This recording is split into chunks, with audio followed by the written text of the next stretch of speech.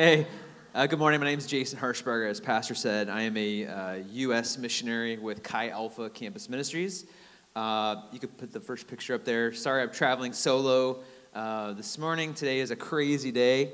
I'm starting it with you, and then I get to lead a group of college students this afternoon through how the Bible was made, put together, how we can read it and hear the voice of God, and then I get to end it by baptizing 3 college students in water. So it's going to be a good day. Do we have the first picture? My wife, she's better looking than me, so you'll want to see it. There she is. So my wife, Megan, and I, we've been married 21 years, and we were high school sweethearts, and her family led me to Jesus, and I'm super thankful for that.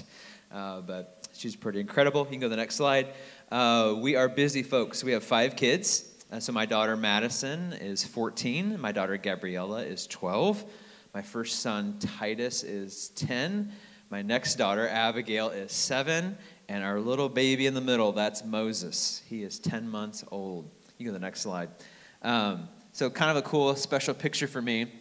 So the little sign there with my last name on it, that was my grandfather, Harshbarger's barn, which was torn down. It was 100-some years old, so got to keep it, and had our last name put on it. And then Moses, you see him sitting there. Those bibs he is wearing were my bibs as a baby. So kind of a special picture. So Moses is pretty awesome. All right. Next slide, please. So as I mentioned, I'm a U.S. missionary with Chi Alpha Campus Ministries.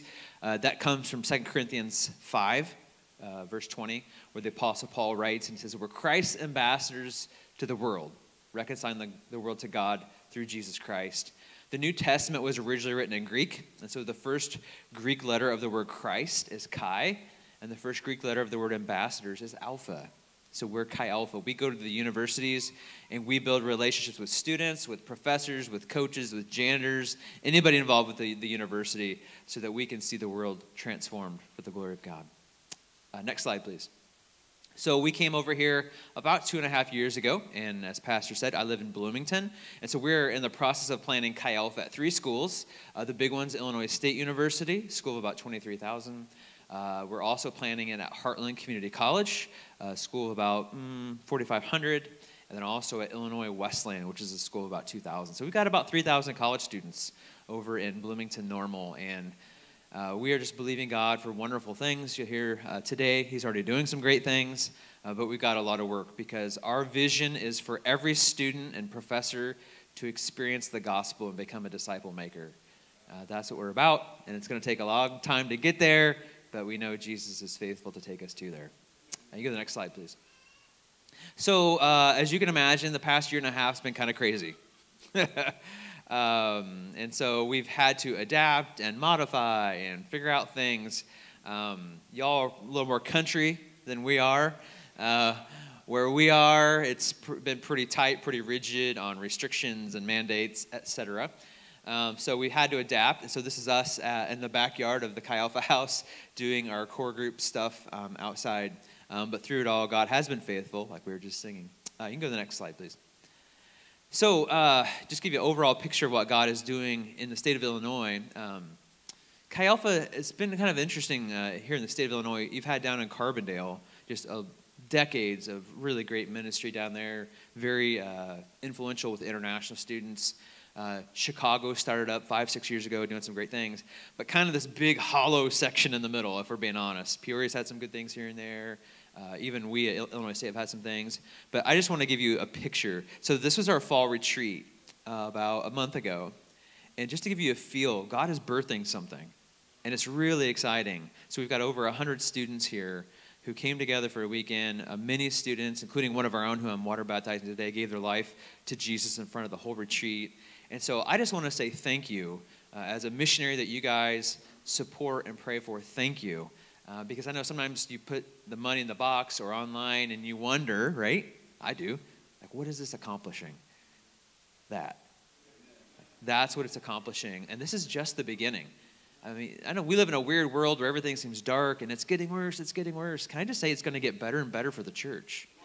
Because we belong to Jesus. And this is Jesus' world and everything in it. And so if you think he's done, I'm sorry, you've got it completely backwards. He's just beginning. And the beginning, I want to share with you today, the beginning, I believe, starts today. And so today, if you've got something you could take some notes on, this would be really helpful. If you don't have, you could take your phone out and take screenshots. That doesn't bother me in the bit. I'm used to students having phones in their hands all day. But I think there's some things you're going to need to know today. And I want to thank, friend, what's your name here? You're on the mic. Rodney. So as I was here, I was driving over this morning, about an hour and 20-minute drive, and I was here this morning praying, and I felt like God needed to speak to us prophetically. And I was asking him to almost the entire worship time. And then I was wondering if it was going to happen because Pastor Craig just wouldn't stop singing. I'm like, stop singing. No, I'm kidding. We're good friends if you didn't know that. But then, like, all of a sudden, you were praying, and it came through. And so I think God has spoken to us prophetically today, and that prophetic word is this: are we willing to repent? Now, hang for a second. We hear that, we're like, oh. That's because there's a lot of misunderstanding with what the word repent means. The word repent means to change how you think. That's what it means to repent. Are we willing to change how we think?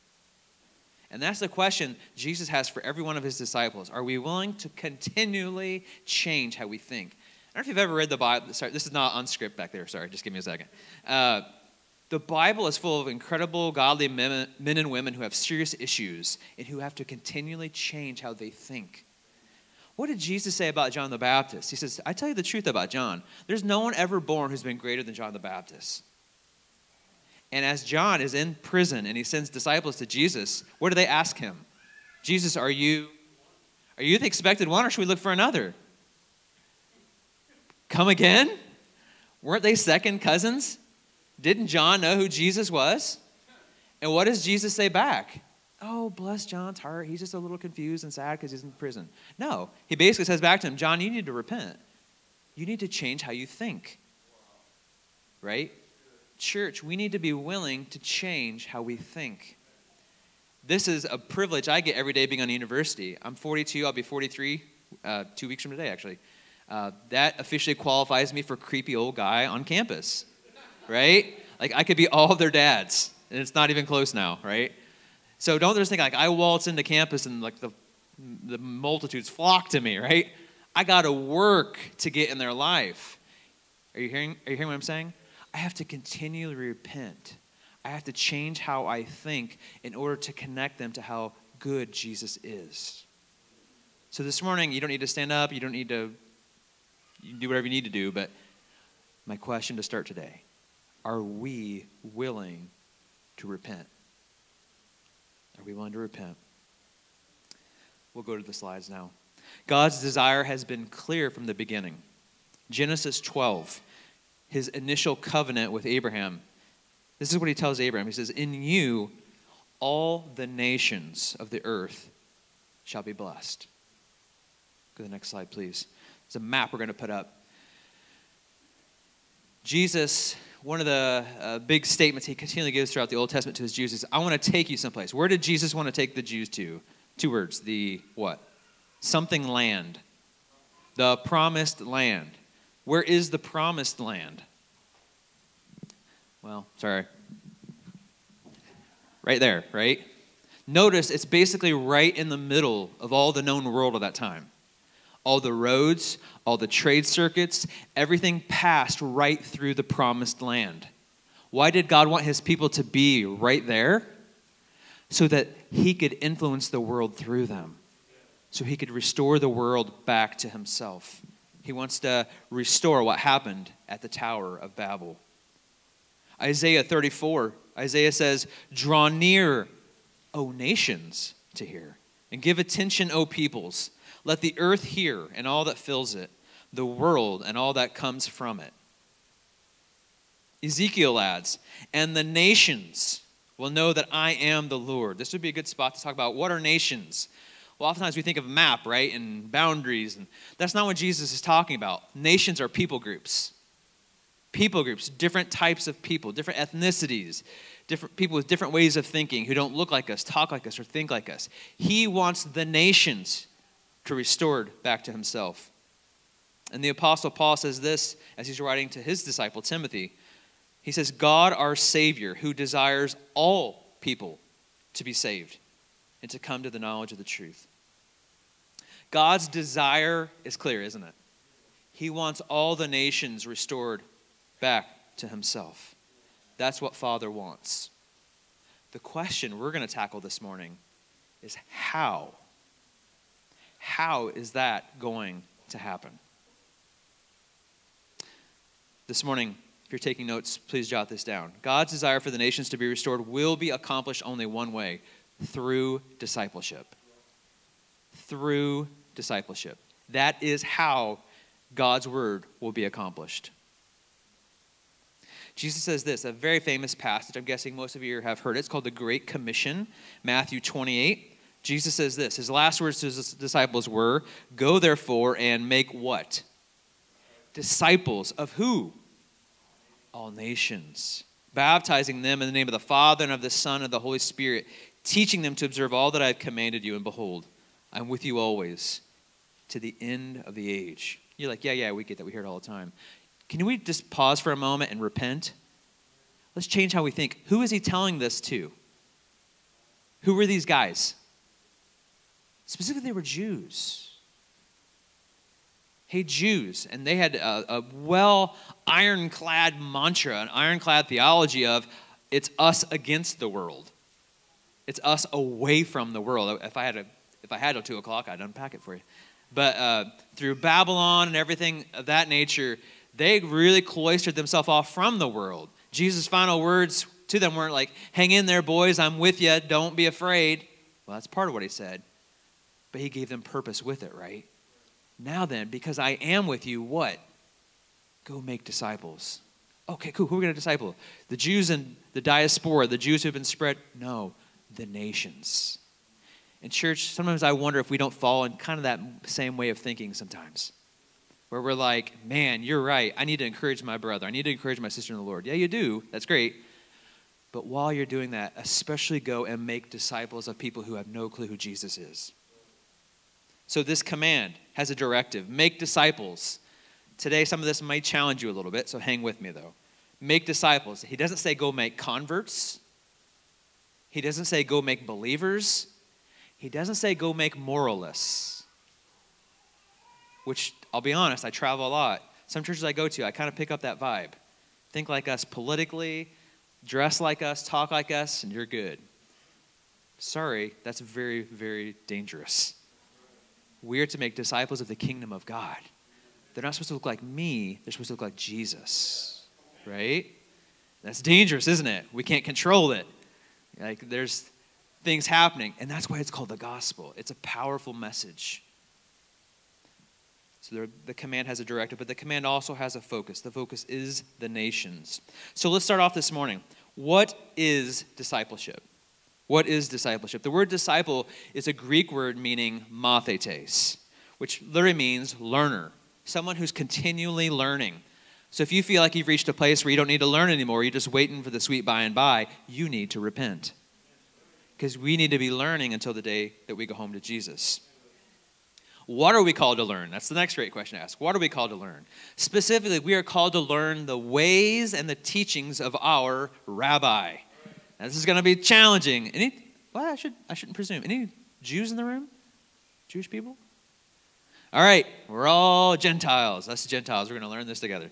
All right, so we're going to learn the ways of our rabbi, Jesus. And if you're here, not a believer yet, cool. Come and hear about this rabbi. He's amazing. Matthew 5, verse 17, Jesus says, I did not come to abolish the law, but to fulfill. Now, this is really important. The word fulfill means this, to interpret the text correctly and to back it up with how you live.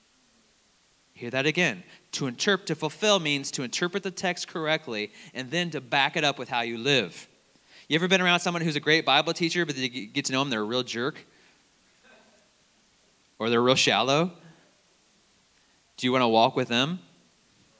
Not so much, right? Sorry, some of you are like, what? There's people like that? Yeah, unfortunately there are. Not a lot, but there are some. Okay. But the great thing about Jesus is not only could he teach like no one else could teach, he lived like no one else lived. He was all in on this kingdom. He lived out perfectly what he taught. Why? Because Jesus not only knows the Word of God, John 1 tells us he is the Word of God. He lives it out perfectly. So, rabbis would extend an invitation to their disciples. Are you ready for it? 2 words is on the screen. They would say, follow me. So Jesus isn't like making this up. Like this was already commonplace. A rabbi would walk up to a person and say, follow me. What then would happen is if that person wanted to follow you, whatever they had in their hand at that moment, they would go. So now you know why, which is that the disciples, when Jesus invited them to go, what did they drop? Anyone remember? Their nets, right? They were fishing. What did Matthew drop? His tax collecting booth, right? On and on. You go through all of them, right? That was how it worked. And so Jesus, being a Jewish rabbi, invited these guys to follow me. They dropped their stuff and they began to follow. That's what discipleship is. Now, let's look at biblical discipleship. If you've written nothing down, write this next statement down. Biblical discipleship is the process of following Rabbi Jesus in such a way as to move from unbelief to belief in every area of life. The process of following Rabbi Jesus in such a way as to move from unbelief to belief in every area of life. Discipleship, then, is not simply for those who have made a commitment to follow Jesus. Discipleship, church, is the means. It is the means by which we become followers of Jesus. Discipleship begins when the relationship begins. When you meet someone, hi, my name's Jason, you meet them. Discipleship has begun. Not once they come forward for an altar call. No, that's great. It's a great step in their pursuit of Rabbi Jesus. But discipleship's already ongoing. Discipleship, church, is the defining mark of a follower. It is the defining mark of a follower. We got a quote we're going to put up from Mike Breen. Can you go to the next slide, please? We need to understand the church as the effect of discipleship and not the cause. If you make disciples, you will always get the church. But if you make a church, you will rarely get disciples.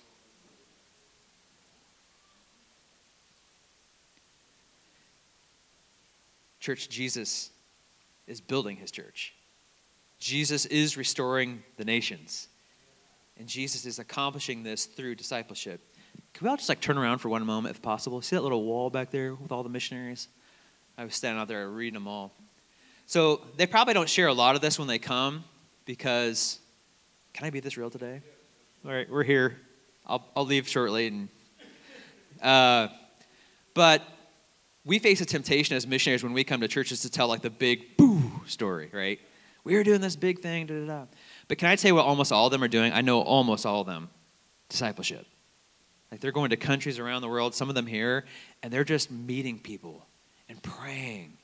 And as God opens doors, they're investing kingdom truths. And here's the cool thing. God is just using all that. And he's raising up people who, some of them hated God, some of them didn't know who God was, some of them were actually worshiping Satan, some of them were other religions, and they're having real life encounters with Jesus, and then they're going and they're making disciples. That's what all those people are doing. Isn't that amazing? Because that's what God wants to do here in Canton. He's not waiting for the right pastoral staff to come together, though they're wonderful.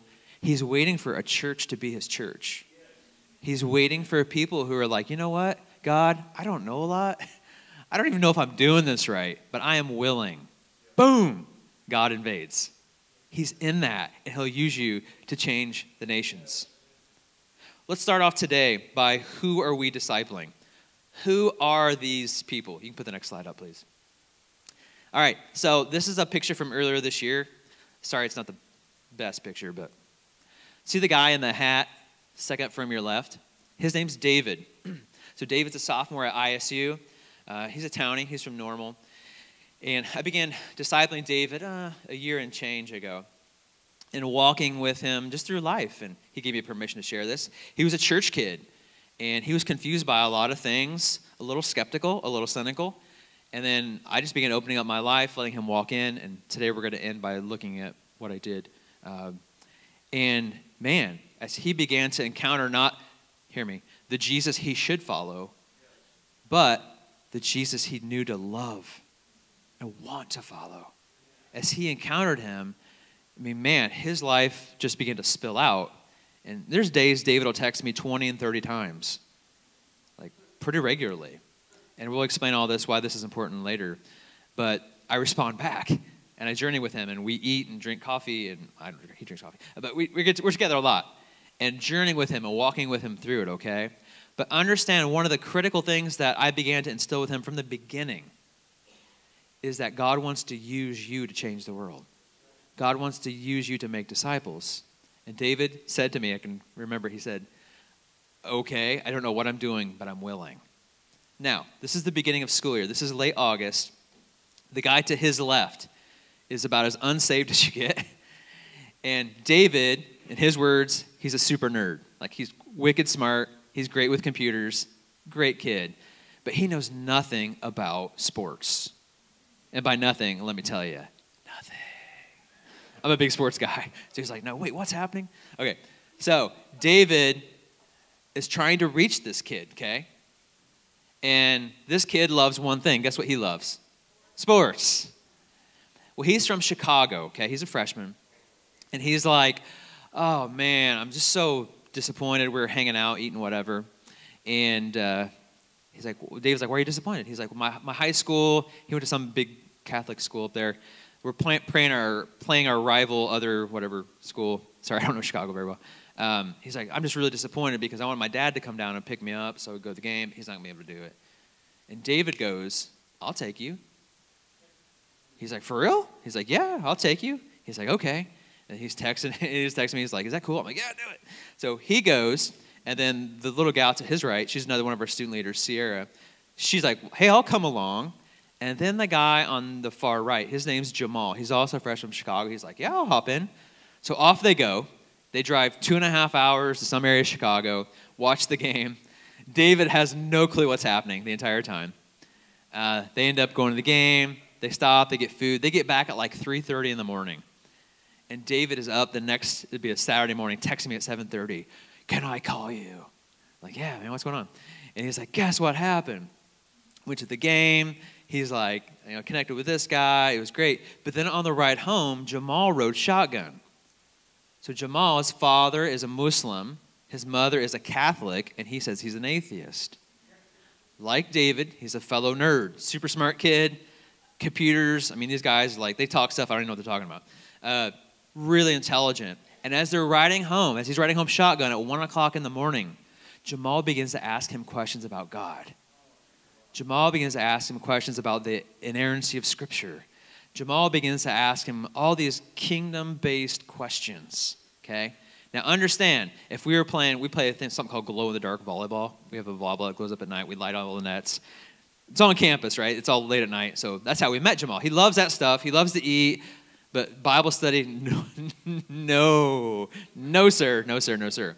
However, in a car ride home, as he spent the evening together, building relationships, laughing, cutting it up, whatever, doing stuff 19-year-olds do, God began to change Jamal. And Jamal began to open up and ask questions. To the extent that 2 weeks ago, we had our missions week in Chi Alpha. We bring in missionaries from all over the world, exposing our students, most of them don't even know what a missionary is, to missions for 5 days in a row. Jamal came all 5 days. Okay, Jamal is leaning in. Today he'll be there. I know he'll be there because he's exploring. So now, with all that in mind, I might circle back to that in a minute. Who are these people we're trying to disciple? First, they're people almost completely unaware of whom Jesus is. So older folks in the room, I love you.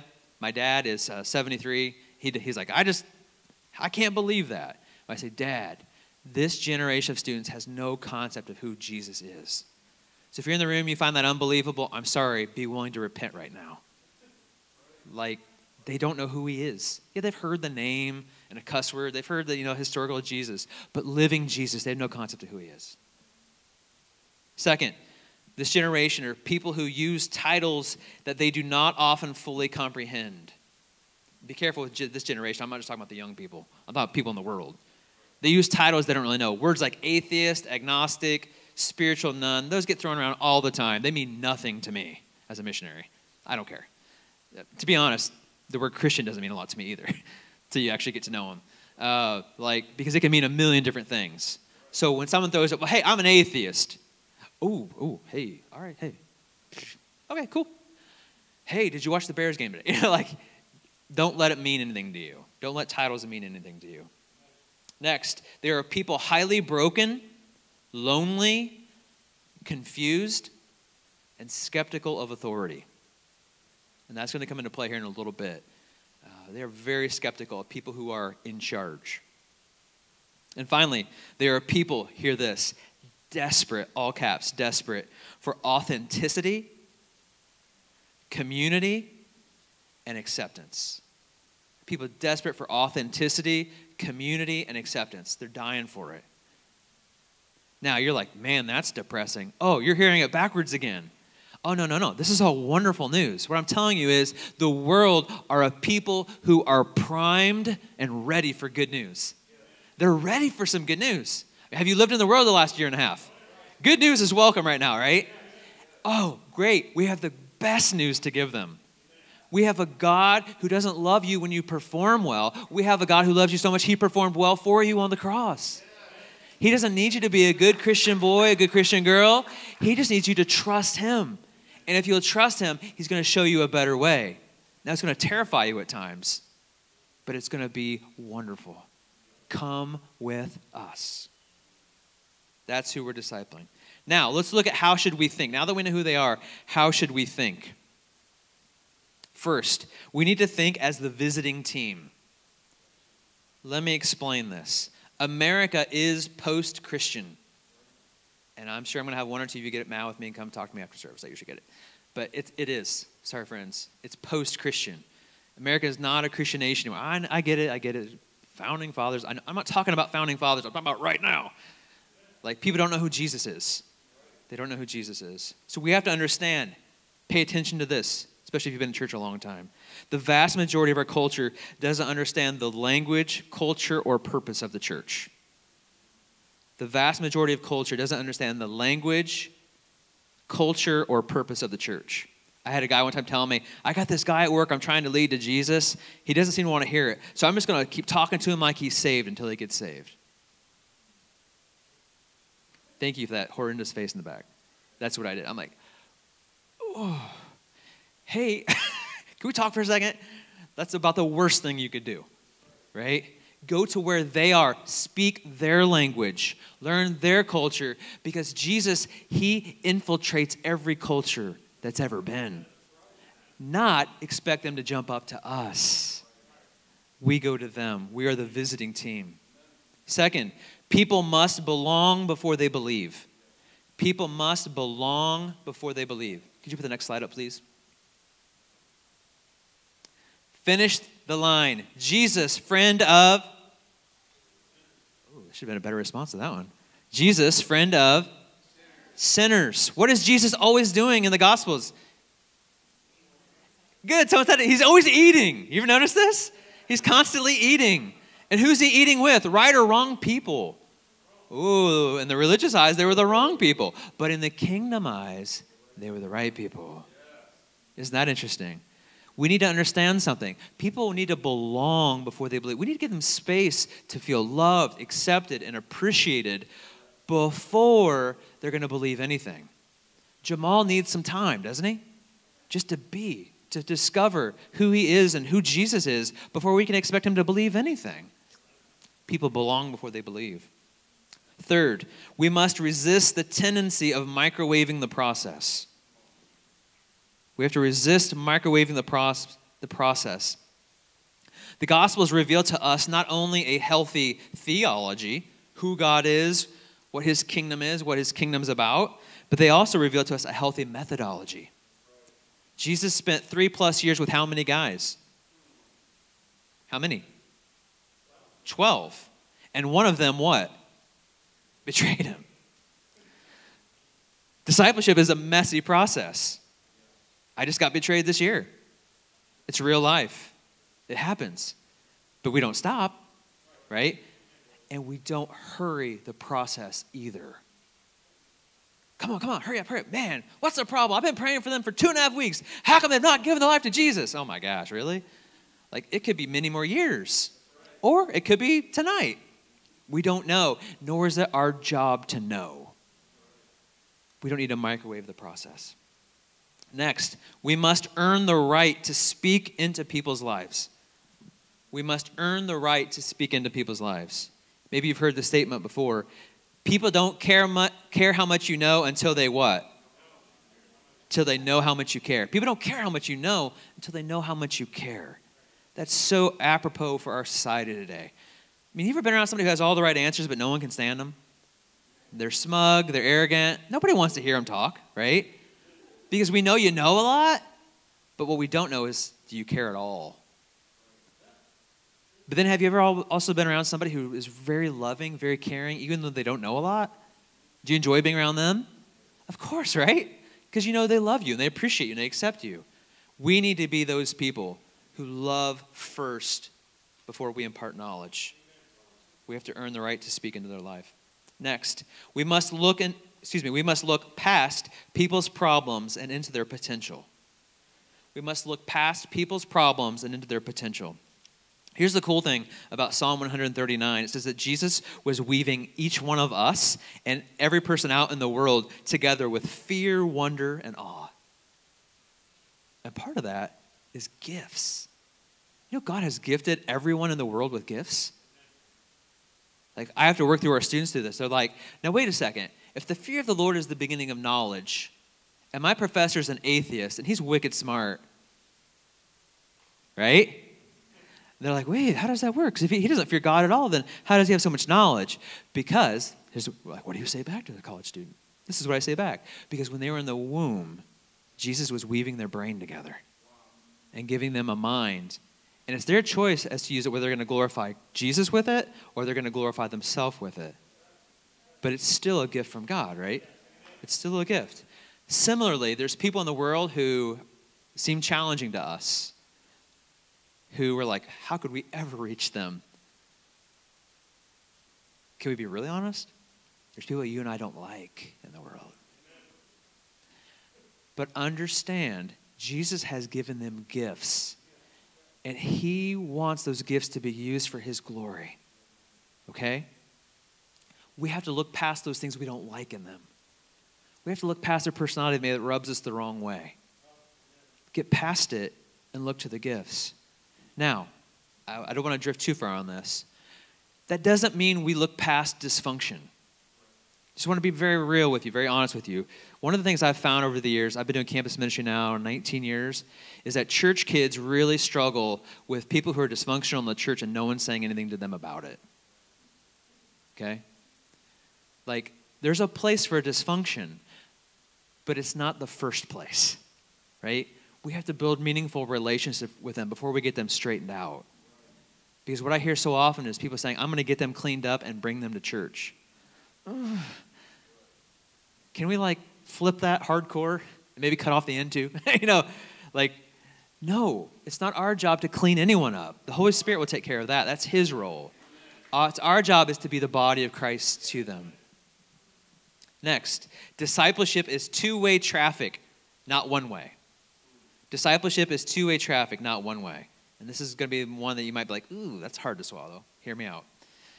Discipleship has to be done in community. It has to be. We disciple each other, and we will be discipled as we disciple. You're like, I don't know about that. Okay, I'll give you a for instance. Have you ever been talking to maybe a brand new believer at church, and you're like, hey, how was your week? And they're like, oh, it was great. You're like, oh, what was great about it? Man, I shared Jesus with 5 people this week. How about you? Oh, right? And then hits your heart, you know? You're like, I didn't share Jesus with anybody. Wait a second, though. I'm the mature one here. Right? What's happening there? What are they doing to you? They're discipling you, right? It's not meant to make you feel bad. It's meant to get you charged up. Like, if this brand new guy and Jesus is going to share his faith, dude, I'm sharing my faith, right? I'm going to go out and I'm going to engage people this week with good news, right? They're discipling you. Discipleship is two-way traffic. What I'm trying to tell you is Today, many are like, yeah, you're right. I need to get out there and do it. Oh, you're only getting half of it. The other half is you're going to get totally blessed while you start discipling people. They're going to blow your mind away. David, this kid, you're like, geez, he texts you 20, 30 times a day. Such a blessing to me. Why? Because I get to help him. But as he's reading the Bible for the first time, he's asking me questions about things I've never even seen before. And I'm growing in my walk with God because of it. Right? It's two-way traffic. So good news. It's not all just work for us. We're going to get blessed while we do it. Next, discipleship shifts the focus from the pulpit to the kitchen. Discipleship shifts the focus from the pulpit to the kitchen. Can you give me a little grace here? I'm going to step on your toes just a touch. Here we go. No one answered. Can I do that once? Okay, here we go. So here's what I want you to stop doing. I love you. Stop saying this. What do I have to do to get them to church? What do I got to do to get them to church? Can you stop doing that? And start doing this. How can I go to them and be the church? How can I go to them and be the church? How can I go into their world instead of trying to get them to come into mine? Jesus didn't shout down from heaven, did he? Hey, you bunch of messed up Jews, right? I'm up here. You're all focused on all this silly stuff. Figure out how to get up here, right? But John tells us in his gospel that he came, John chapter 1, and it says he tabernacled amongst us. He made a home. And if you fast forward to the end of your Bible, in the Revelation, do you know where Jesus spends all of eternity? In the middle of us. And he still has scars. He still has holes in his hands. That's our King. The God who comes in our midst and makes us his own. And now we as Chi Alpha, we as Christ's ambassadors, what are we called to do? The same thing. To go into people's lives. To go into where they are. You ever notice how relaxed? You ever walk into a kitchen that's got like a nice, what do they call those, coffee bars? The high raised up thing? What do people do? Right? You sit up there and you lean on the counter and you have awesome conversations, right? Then you bring your very unsaved friend to church, right? And then what are they like? Right? You know what I'm saying? Which would you prefer to talk to them? Which environment would be better? Kitchen, right? Because they're relaxed. They're relaxed. And that's where we want people to be, relaxed. We want them to be authentic because Jesus can encounter them in that place. All right. Now, I'm going to start to take it home now. Practical steps. How do we begin discipling these people? 3 words. Classroom, apprenticeship, and immersion. Classroom, apprenticeship, and immersion. As the church, and I'm speaking stereotypically, we pay the most attention to his teachings, as we should. Amen. But that's really the classroom component of it, right? But John writes something interesting in the end of his gospel. John chapter 20, verse 21. He says that we have a very small sample size of what Jesus did for 3+ years. For 3+ years, what was he doing? Apprenticeship and immersion. But somehow in the church, we kind of got a little out of balance. We've spent all our time focusing on classroom, his teachings. But what we're going to find today is that healthy disciples are made when all 3 happen. So let's look first at classroom. Classroom is good for facts and information. Jesus' teachings happened in a multitude of settings, of styles, of purposes. He's speaking all different kinds of ways. But his teaching revealed what the kingdom was, right? And it revealed who the king was himself. And this would inspire change. But here's what you need to know. Classroom is probably, and I'm making this up, but I think it's fairly accurate. Classroom is probably 10% of discipleship. Probably 10%. It's important, but it's not everything. Next is apprenticeship. Apprenticeship. Apprenticeship is the investment of time, energy, skills, and life. The investment of time, energy, skills, and life. So let me ask you a question. You ready to respond? That was a test, not a very good response. Are you ready to respond? Hey, thanks, buddy. All right. So if I want to fix my drain, or if I want to learn how to do knee surgery, 2 options. Option A, I go and I read some really good books. Option B, I go and I spend time next to a plumber and a surgeon. Which do you recommend, A or B? Okay. B, why so strong B? Why? If you're having knee problems, can I read a book and then I'll operate on you this afternoon? Are you cool with that? No. Why aren't you? Because I know something and I don't know something, right? I know all the right answers from reading the book, but what do I lack? Experience. Can we just let this sink in? What's wrong with this world? What's wrong with these politicians? What's wrong with all these people? They lack apprenticeship. They've never had someone to come alongside and show them a better way. Amen. Jesus says this in Luke 11. Pay attention to this verse. Now Jesus was praying in a certain place, and when he finished, one of his disciples said to him, I want to try to say it this is how I'm imagining that they said it. Lord, teach us to pray, like John taught his disciples. Jesus said to them, when you pray, and on it goes. Now, let's let that sit up here for just a second. Isn't this interesting? Jesus is a good teacher, yes or no? Amazing. Best ever? Without a doubt. When he's teaching in a certain place, what were they thinking about while he was teaching amazingly? Isn't that interesting? They weren't like pondering the great truths that he was teaching, but they're like, I don't get how to pray. Probably like Pastor Craig's up here dropping some truth sometimes, and you're like, I wonder what I'm going to eat for dinner tonight.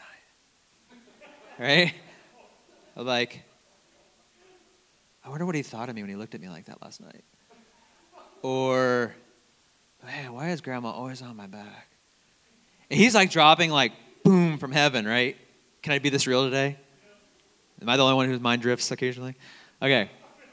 But we see what the disciples' mind was drifting to while God himself in the flesh is teaching. They want someone to show them a better way.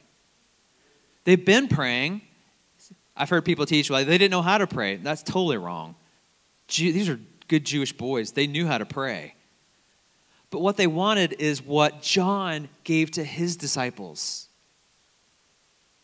You know, John had his own disciples before Jesus. And in fact, a few of them were Jesus' disciples, right? And they saw John model to pray. And they're like, hey, Jesus, will you do that for us? And what does Jesus say? Boom, without missing a beat. Here's how you pray. Can I just tell you, the world around you doesn't know what to do.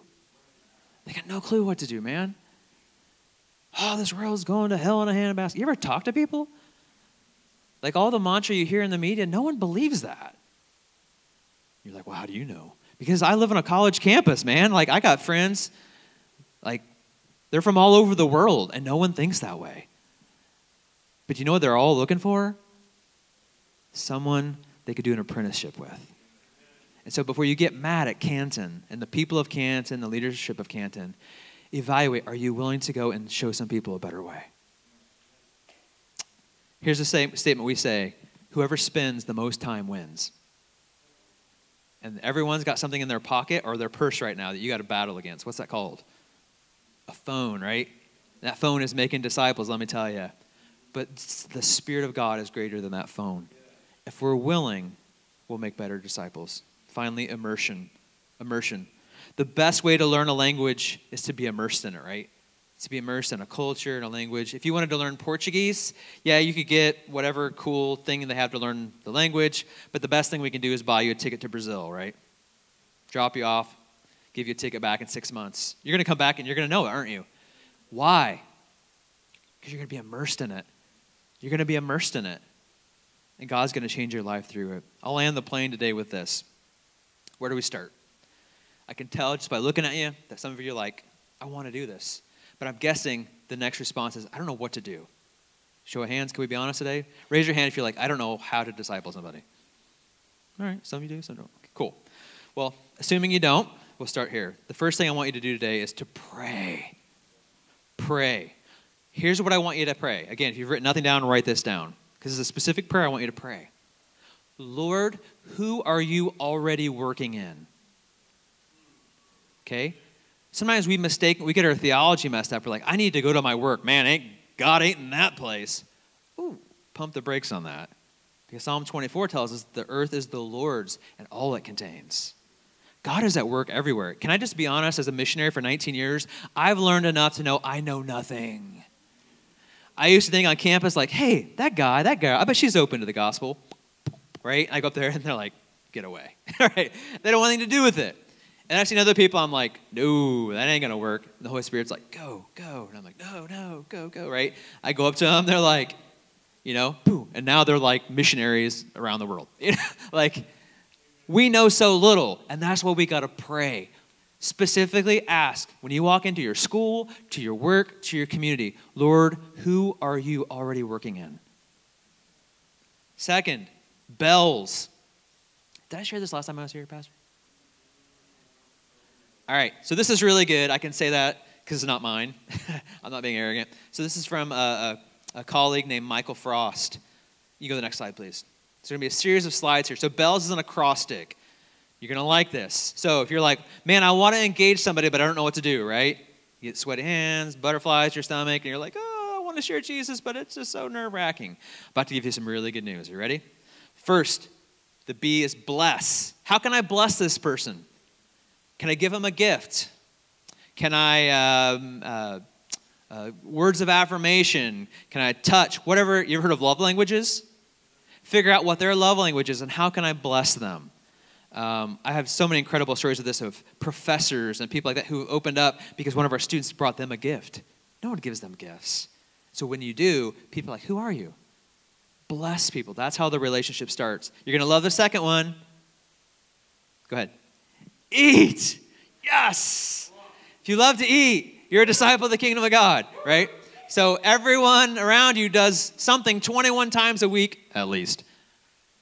Eat, right? They eat. Now, what I'm not saying is take every meal. No, stop. Here's what we challenge our students with. 2 things. Number 1, can you take 1 meal a week to encourage a brother or sister in the Lord with? You're sitting down, eating your food, and you're just going to encourage them and bless them. And they're probably going to start doing that to you. And you're probably going to start praying for people you're trying to engage with the gospel. That's 1 meal.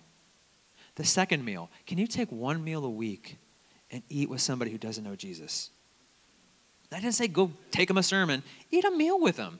Sit knee to knee with them. Because when you sit knee to knee, God changes people. He changes people. Eat with them. Bless them. Start the relationship there. Hey, would you like to grab a cup of coffee sometime? Hey, you want to grab lunch? And obviously, if you can, pay for their things. If not, that's fine. But take them out. Bless them. Next, listen. All right. So this is what I get. And by the way, I'll hang out here for a while after I can answer questions. People always ask, okay, like I want to engage people. Like, what do I do? Okay, so I took out a young man for lunch a year and change ago. They're in Normal. He is a young man who's struggling with his sexuality. Thinks he's a girl, but he's really into guys. All this mess. Da da da. Okay, now what do you do? Well, but here's what I do. Hey, what kind of food do you like? I love Mexican food. So I thought of the most expensive Mexican place I could in town. I'm like, hey, you want to go there? He's like, are you serious? I'm like, yeah, I'll buy. Okay, right? We set a time. We go there and we eat, right? So I'm blessing him, and I'm offering to eat with him. We sit down. Hey, how's your week? We're making small talk, get our menus, we order, right? Then you give away your menus, and here's the awkward moment, right? And you're eye to eye. And this is where people are like, what do I say? I don't know what to say. Are you ready? I'm going to tell you what to say. Here it comes. You ready? Can I hear your story? And they'll probably look at you kind of like, what do you mean? Can I hear about your life? And the follow-up question is usually, like, how much do you want to know? And answer this way, all of it. Or whatever you want to share. So this young man whose parents are in the church, it's a dysfunctional home, he's confused, thinks he's this, thinks he's that, talked for 45 minutes about his life. Then he ends, and he's like, can I hear about your life? Guess what I shared? My life. And here's the interesting thing. He didn't push back from a table or get grumpy face. He's like, It's a Friday afternoon. We talked for about an hour and a half. We're done eating. I said, hey, it's Friday afternoon. I realize you probably got a lot of things to do. I'll let you go now. And this is what he says back to me. Actually, can you stay and talk a little longer? Sure. And we stayed probably another hour. Talked about life. It's interesting for a man who says he's an atheist. He kept talking about Jesus. It's interesting how that works. So here's why we bring up the L for listen. As you are eating, say, can I hear your story? Listen. Listen for where do they need good news, the second L. Learn. Learn. Learn where they need good news. You'll hear it come through. People share their brokenness. Dad was never around. Dad was always in the garage working on the car. I pick on dads a lot because dads are usually the problem. True. I got 5, right? But you'll hear it, okay? When you hear that, now you can learn what good news they need to hear. So when I get told Dad wasn't around, or like one of my students, I'll probably run out of time to tell, but when Dad raped me for 8 months, when I was a little boy, okay, they don't need, well, hey, 1 Corinthians 15, they don't need that. They need to hear, I'm really sorry your daddy did that to you, but do you know your real daddy would never do that to you? Do you know that when that was happening by your earthly daddy, your real dad was there, and your real dad's here now, and your real dad wants to heal you. So desperate to heal you, young man, that he sent his own son here, and his son took a beating you and I deserved. And he bore stripes on his back so you could be healed in your soul, and he can renew your mind. Dude, I've told that to atheists before. What do? Most of them cry. You're like, that's awesome. Here's how you get there, though. And then finally, the S. And this is going to make no sense. Send. Send them. We usually think of sending as Christians. But I want to tell you, send people before they've made any commitment to Jesus.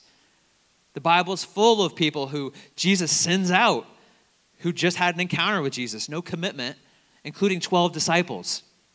Right?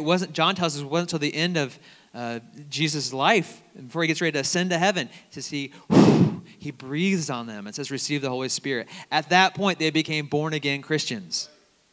And what had he already done? Send them out 2 by 2, right? Send people. Get that in their DNA, because once they give their life to Jesus, all they're going to know is changing the world for Jesus. Send them. Send them. Bells. Who does this? Next slide. Everyone.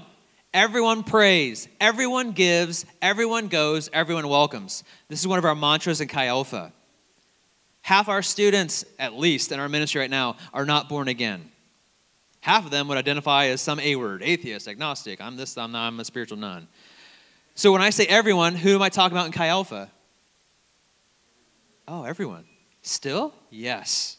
Jamal, an atheist, came all 5 days to Missions Week.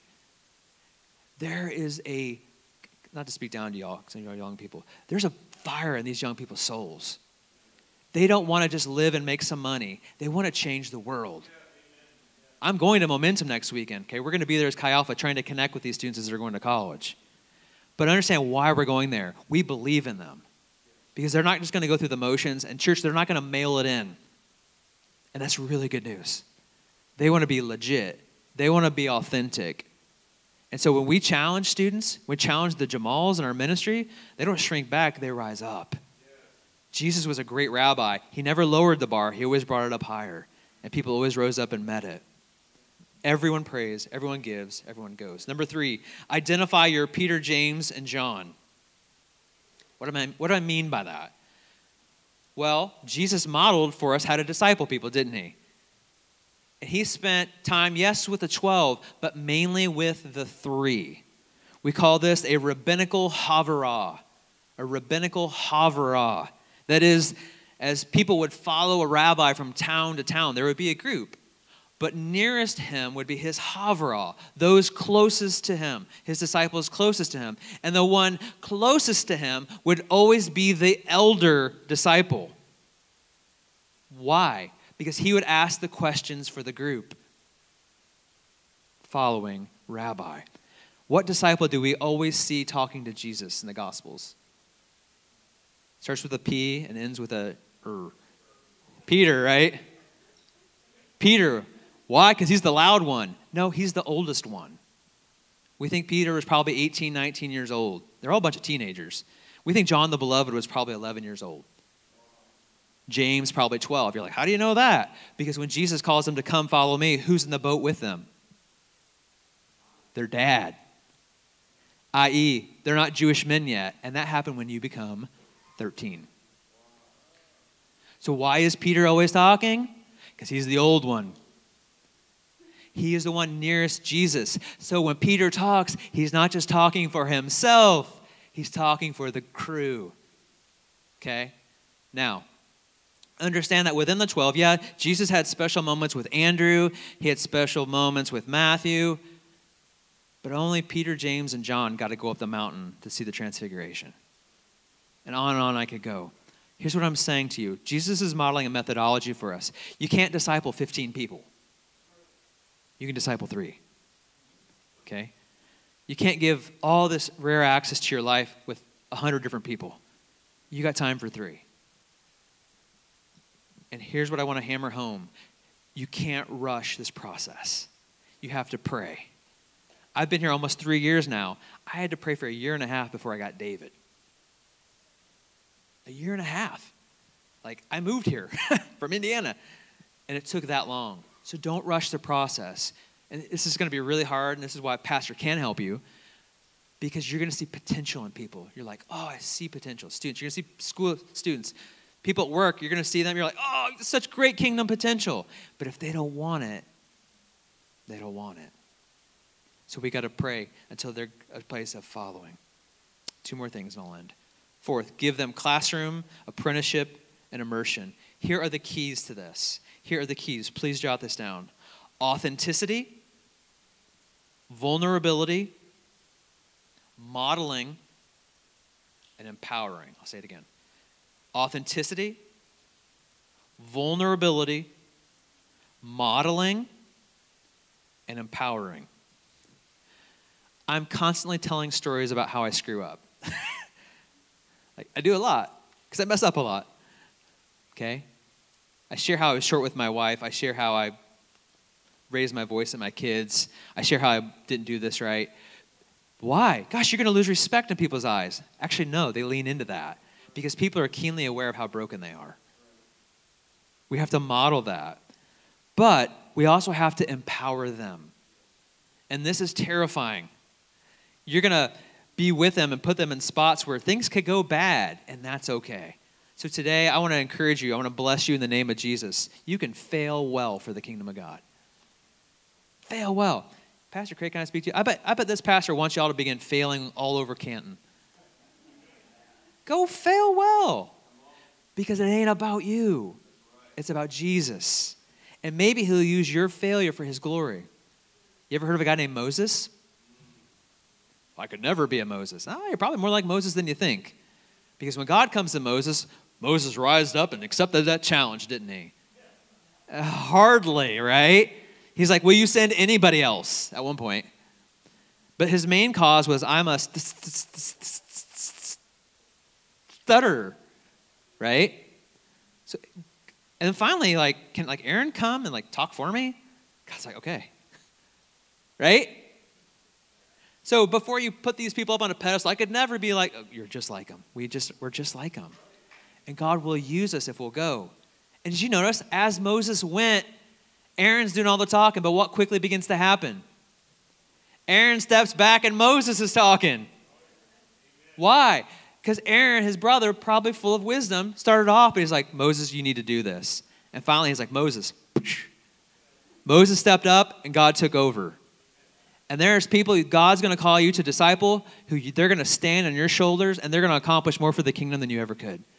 Can I be honest? That's my dream. These people I'm reaching, that they'll blow me away. And they already are.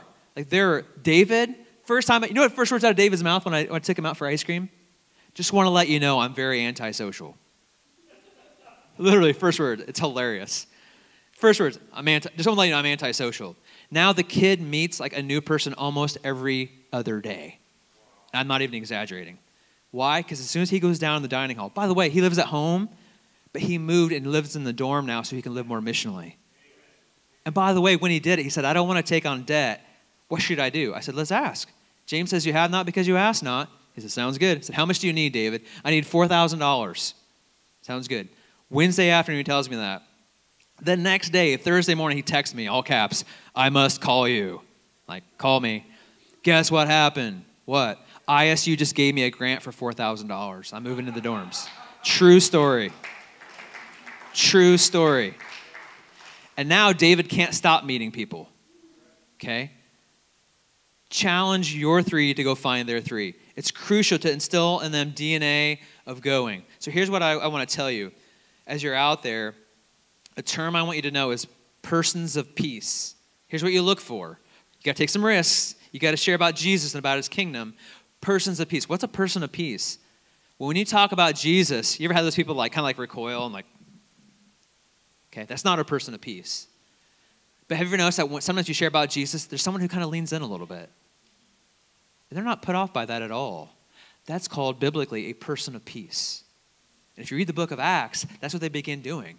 As the gospel begins to spread into the areas that were very non-Jewish, they would go, and as they would go into a city, where would Paul go first? Synagogue, right? He would proclaim it to the Jews, and then quickly it would shift to the Gentiles. What area would he use there? Well, he would go out into the public, and he would begin sharing Jesus a little bit, and he was looking around. And here's what he found. He found half doing this, and the other half going, huh. And guess who he spent his time with? The people. And a lot of them, we know their names. Titus is one. Right? On and on, all the letters tell us, all these different people. They were persons of peace. In your schools, in your work, in your communities, and in your families, there are persons of peace. So can we just be willing to repent today? Can we be willing to change how we think and know, Jesus, we don't know what you know. God, the people who seem the hardest hearted, the furthest away, are actually right at the doorstep of the kingdom of God. So Lord, who are you already working in? When you get your three, it might take you a while. You might have one for a while. Maybe you'll get two. From the beginning, challenge them to go, and each of them raise up their own three. And if we'll do that, Acts 17, verse 10, and the charge against the disciples were, and they were turning the world upside down. Lord, may that be the charge against you and me. May we turn the world upside down.